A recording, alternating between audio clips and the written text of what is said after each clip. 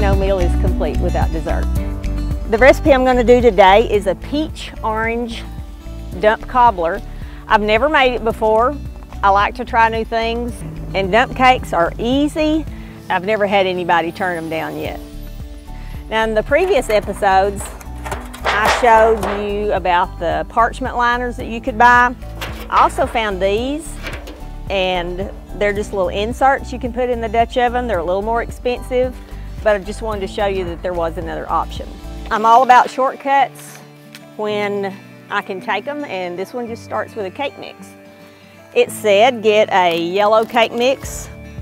I grabbed French vanilla. The recipe called for 2 cans of peaches, and I forgot to take my list with me when I went grocery shopping, and so I only got 1, but I think it'll be okay. Dump the peaches in, 2 small cans, so I bought 1 large can of mandarin oranges.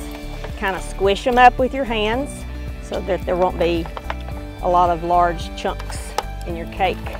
I'm not a fan of chunky fruit in my food, so I'm going to mash it up real good. I put a little cinnamon in here on top of the fruit, and I'm going to add 3/4 of a cup of brown sugar. I'm just sprinkling it on the top. I'm not going to stir it. And then I'm going to dump my cake mix on top. For this cake mix, it called for orange soda. So I'm going to measure out 12 ounces. Stir it a little bit. And then dot with butter. 4 tablespoons of butter. And that's all. And it needs to cook for 45 to 60 minutes. Okay. 12-inch, 350, 25 coals. We're going to put 17 on the top and 8 on the bottom. 8 to 10 on the bottom.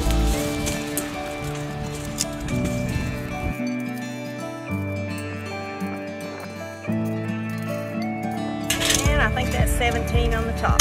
So I'm going to go set my timer. Timer's gone off, so I'm going to check the dessert, and if it needs to cook a little longer, I'll rotate it.